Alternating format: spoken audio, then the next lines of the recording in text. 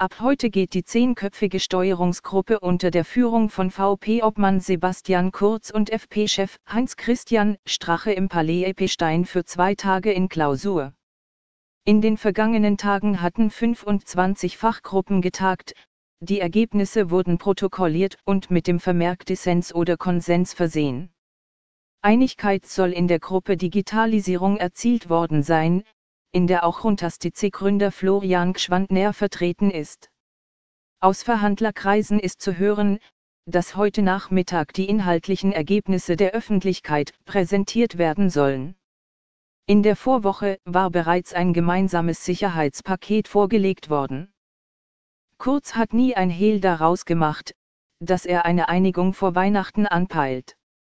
In der Volkspartei hofft man auf einen Abschluss der Verhandlungen in Kalenderwoche 50 im Zeitraum zwischen 10 und 15 Dezember. Doch in vielen Gruppen geht es nur zäh voran. Am Mittwoch wurde neuerlich über eine Fusion der 21 Sozialversicherungsträger beraten. Die FPÖ drängt auf Zusammenlegungen, die ÖVP erhält Druck aus den Bundesländern, die weiter auf regionale Gebietskrankenkassen pochen. Ein Thema, das die Fachgruppe nicht lösen wird können und das an die Chefverhandler weitergereicht wird. Unbestritten ist, dass die derzeitigen Mehrversicherungen abgeschafft und die Leistungen vereinheitlicht werden sollen. Doch die großen Einsparungen sind unmittelbar nicht zu erzielen, ein Personalabbau müsste eingeleitet werden. Erfahrungen gibt es aus der Fusion der Versicherungsanstalt für Eisenbahn und Bergbau, die 2005 erfolgte.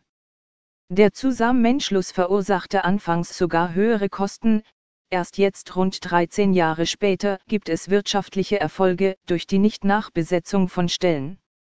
Der Nichtraucherschutz wurde ebenfalls an die Steuerungsgruppe delegiert, die FPÖ will das Rauchverbot in der Gastronomie, das ab Mitte 2018 in Kraft tritt, aufheben.